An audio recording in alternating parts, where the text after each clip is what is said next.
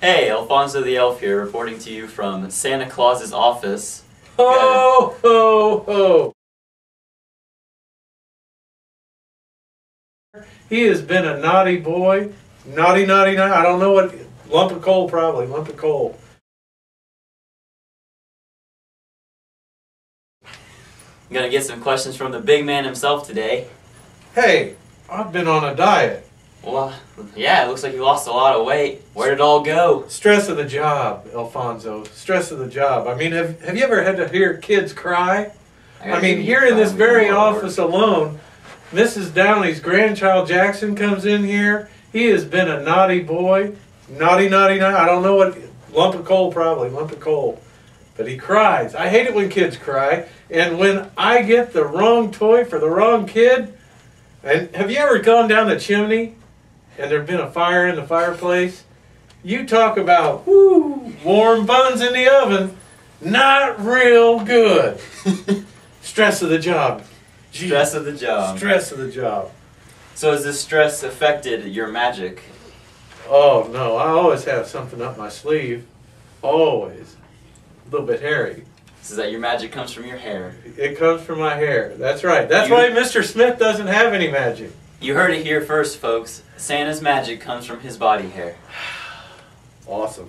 Have you ever had any accidents using this power? I imagine a mishap on shaving Accidents. would cause problems. They wrote a song about it. Grandma got ran over by a reindeer. Magic gone bad. So, speaking of Grandma here, can you tell us the true story of what happened to her that fateful night? She didn't look the road both ways before she crossed the road. I was running late. I went through a red light. Sorry, Mr. Allen. Don't give me a ticket. You give me a ticket, I'll give you a lump of coal, buddy. So, how do you get into the houses that don't have chimneys? Magic. Magic? Magic. Just teleport yourself in there with your arm hairs? No. Fuck a couple? Get No, in? I break a window. Break a window? Just like breaking and entering.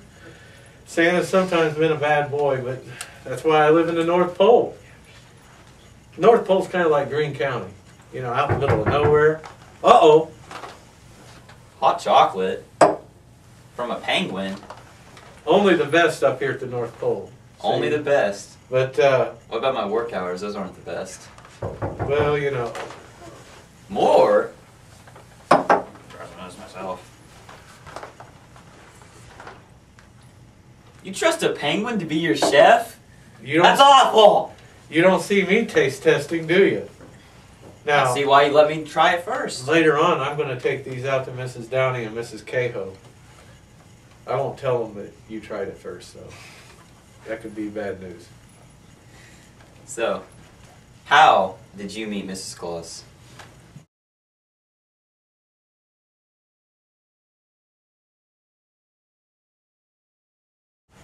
It's kind of a long story.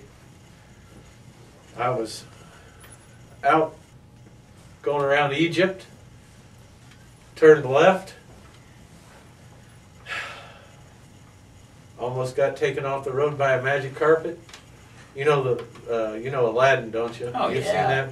That's really not a Disney movie. That was really a Stops by to make fun of us at the shop sometimes. that was really a true story. But anyway, when Aladdin met Jasmine, Jasmine had a sister, and we ran into the sister and kind of went from there. She used to be really, really skinny, but now she's the taste tester. So you know what happens when you're a taste tester. Yeah, when you got a penguin chef, tend to get a bit big. Brutal. Don't let her know I said that. Brutal. I'll get You fired. eat lots of fish.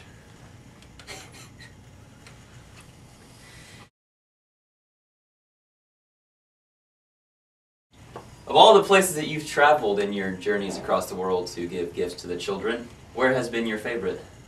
Well, I would have to say Worthington, Lyons, and Switch City. Now, you asked me where my least favorite place is. You gonna ask Where me? would be your least favorite place? Bloomfield. Bloomfield. Man, it's a rough place to take gifts. You just drop some coal off on your way over. Oh, lots of coal. Lots of coal. Take a whole train of coal there. The evil empire.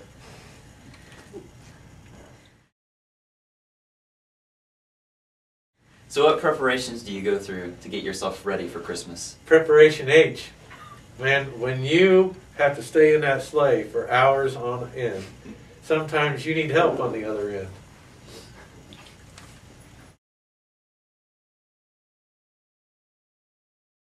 So the other elves and I were wondering, and this is important for us as workers, No. where do we come from? Where do you come from? France. You know what? If I was France, I'd be embarrassed. Look at the way you dress. What's wrong with my I mean, dress? come on, man. You would be on Monday Night Football. You'd be on, come on, man. Look at that hat. Mrs. Claus knitted Look this at for that. me. Those are sweet. That's just sweet. It jingles. Wow. I'm like a cat with a bell leash on. You always know when I'm coming. Cat-like quickness. Quick. Cat-like quickness. So, to end this interview, I need to know, will I be getting a raise for this year's Christmas? We've been working awful hard. I think the elves should try to pass a referendum. If you want to get a raise, I think the elves should pass a referendum. You think you can make that happen?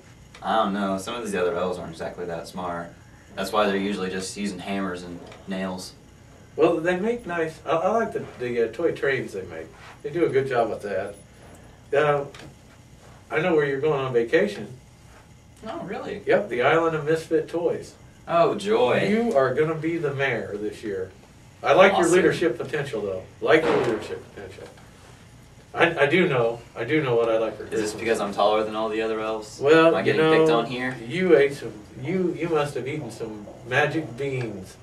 You like beans, don't you? Oh, yeah. They're the musical fruit. You know? I love them beans. Sometimes we eat beans right before, especially if there's a bad weather forecast and it's going to be really cold. We eat lots of beans. Well, you know, if we don't get that referendum passed, I'm probably going to be feeding the reindeer beans. Well, So you'll have an enjoyable Christmas night. it will be. It'll be warm though. I like that. I like that. Maybe for Christmas, maybe I'll ask for an outdoor heater. How would that There you be? go. There's your Christmas. Heat the sleigh, and for all the good little girls and boys at White River Valley to have a great Christmas. I would like that. That would be meaningful. Spend lots of time with family over the holiday. I heard the elves started a basketball team. Is that true? Oh, yeah. I'm probably the biggest center right now.